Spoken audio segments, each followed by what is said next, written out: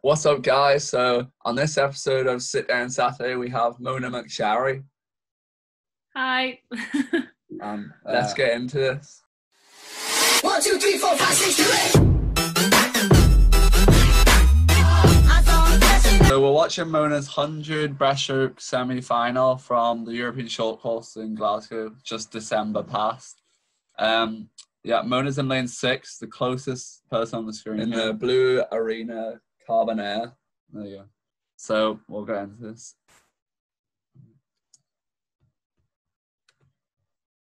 Okay. So we'll pause it. We'll pause it before you go. So Mona, why do you slap yourself before you get into the water or race? I think it just kind of hypes me up. You know, I feel like my muscles are like getting all tingly and I'm just like ready to race. I don't know, yeah, it just gets me psyched and excited. And to start, just to dive here. We can't really say in the video because it'll mess up the recording, but we'll see. Yeah.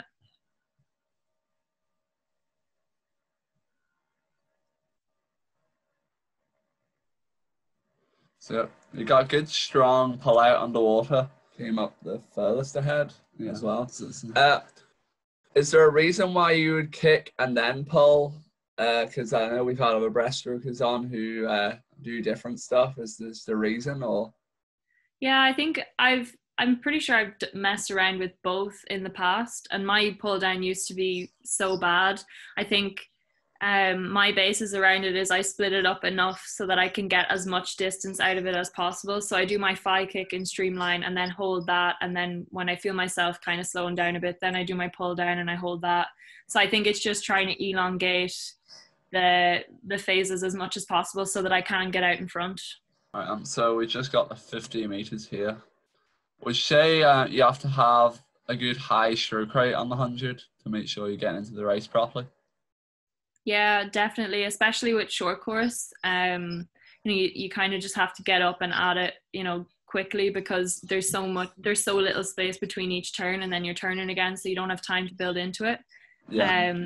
So yeah. Okay. Yeah, a good fast turn there.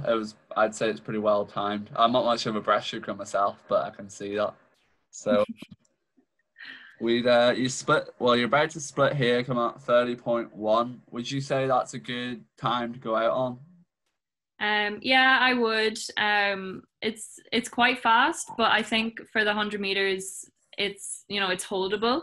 If you're going anything longer, you'd obviously want to control it a bit more. But no, I was really happy with that race, and I went out really well, I think, yeah. Was the race plan to go out fast?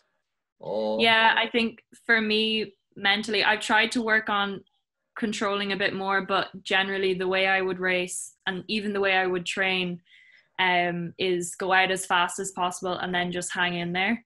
That's kind of the way my mentality works, so that's always what I do. Okay.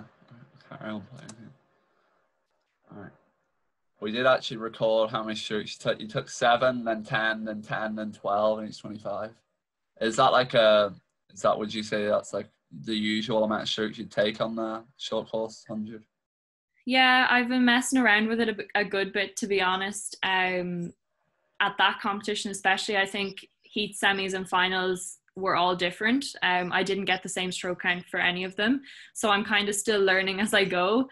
Yeah. But that seemed to work out quite well. I was super happy that I was able to hold the 10 the second time instead of going to 11. I'd say that was probably the plan, so it was even better, like one less stroke. So yeah. Great. I know.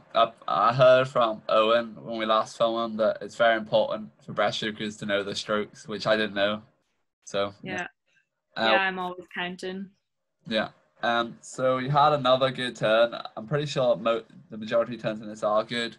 And obviously you're furthest ahead because you touched there first. And I did have a look at the splits from the other people in the semi-final. You do have the fastest back ends, like 50 as well. Obviously Mona won the semi-final as well, so people who don't know. Spoiler. All right, so we are. Still a high tempo. Coming to his last wall. There we go. Would you say you're you're like, it's hard to get your breath in off a wall and then having to go, say, near 15 meters off a wall or 10 meters?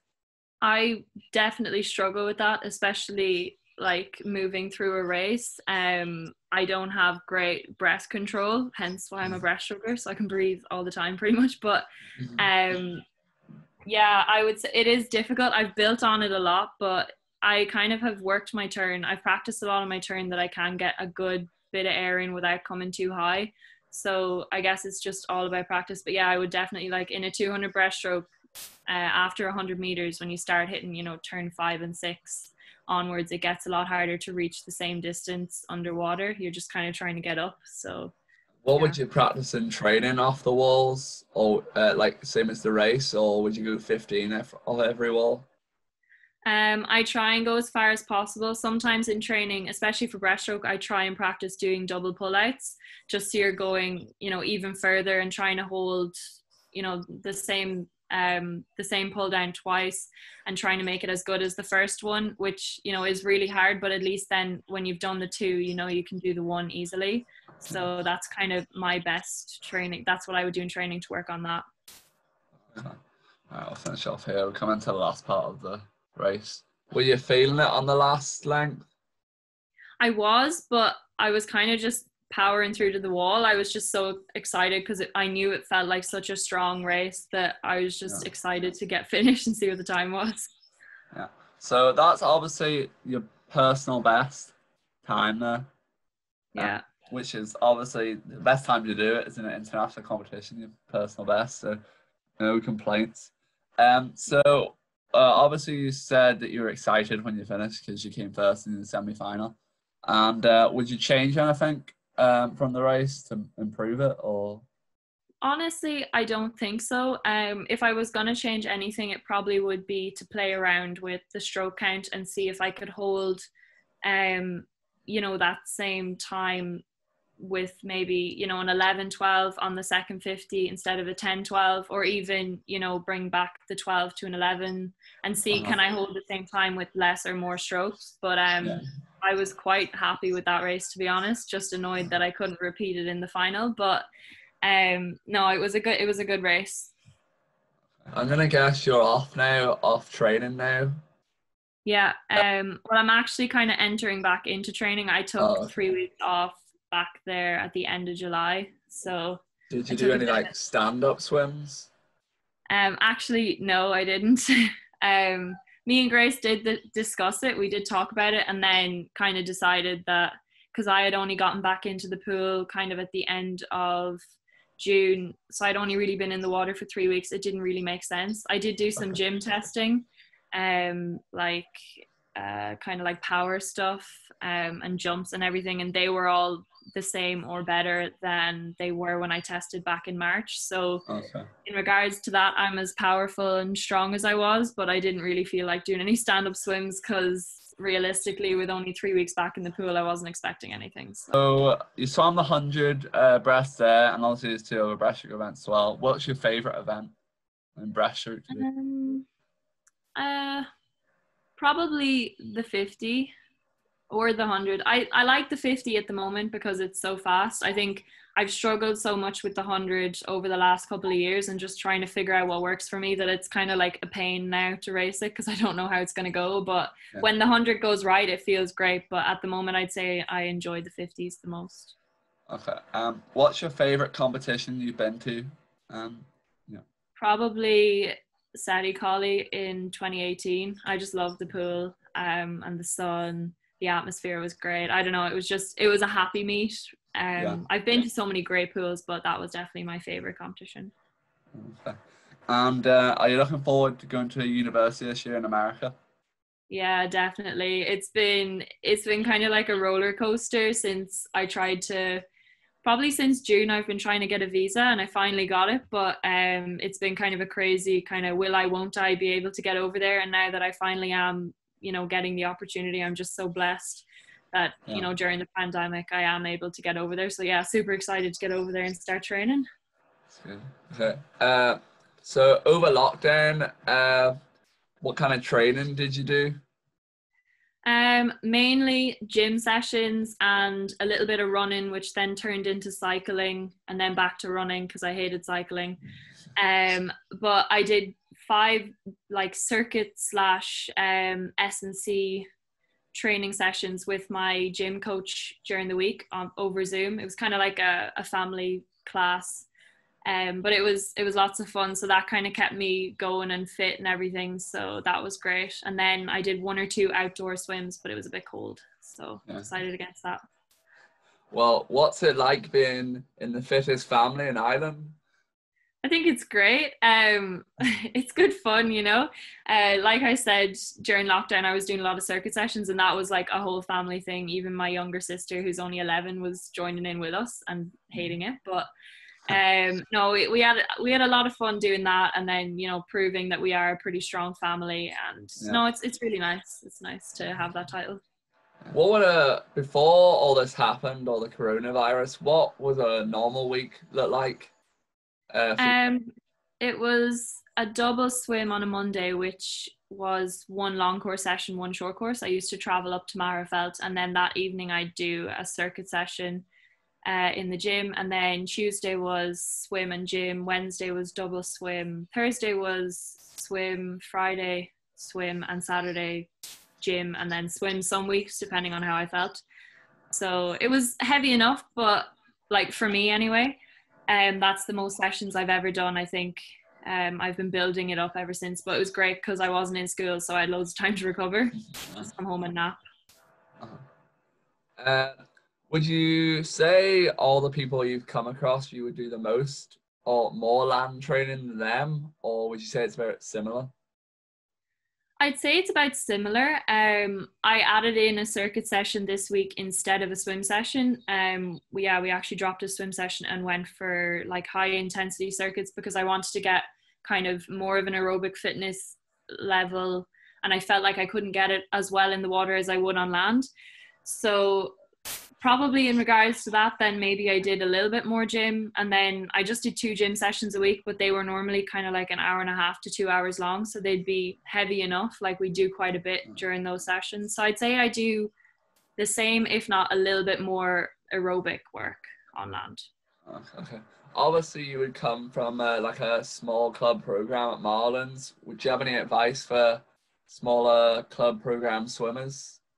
I think the best advice is, you know, if it's working for you, stick with it. I know, like, especially when I was younger and met, you know, the likes of Niamh Coyne and even Ellen Walsh and all those top athletes that I was competing against, you know, as a junior and going to competitions with, and they all had, you know, a lot more hours than me and a lot more. And I thought, okay, I'm never going to make it from where I am because we only had 3 or 4 hours with our club. It was a very small club, but you know, I ended up making it work, and Grace helped me add more hours on. So, you know, if you really want it, you can get it from where you are. There's no need to move if you don't have to. And I've loved being able to live by the sea and stay with my family and not have to move and still be able to achieve my goals. So I think, you know, if you want it and work for it, you don't necessarily have to leave your program.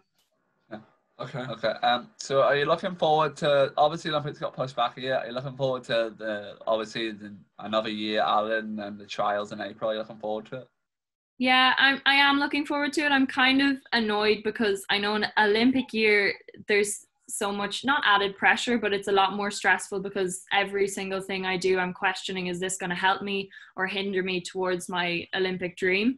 Especially when you're so close. A year is just so close. And then, you know, halfway through it to be told, no, you're going to have to do this for another year is definitely, it's annoying because you need such a strong mentality to work through it. But at the same time, I'm just excited that, you know, they weren't cancelled, they're only pushed back. So yeah, I'm able to try and go for it again. So yeah, just taking a break now and then going back into it. Okay. Well, we'll get on to the quick fire round now. So first question is cats or dogs? Dogs. Okay. Sure. Favorite food? So like cheat food, I think most people say. Pizza. Okay. Favorite sport, not swimming, to watch and play?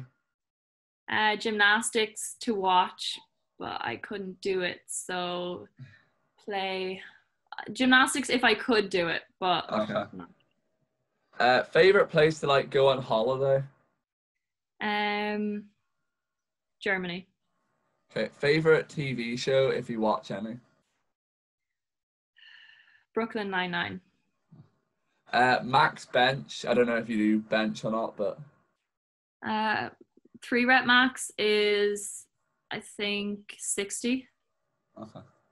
okay. Describe yourself in one word. Crazy. Okay. Short course or long course? Short course. Okay, and that is it. So thank you, Mona, for coming on, and please subscribe and like the video. We'll leave Mona's social medias in the description.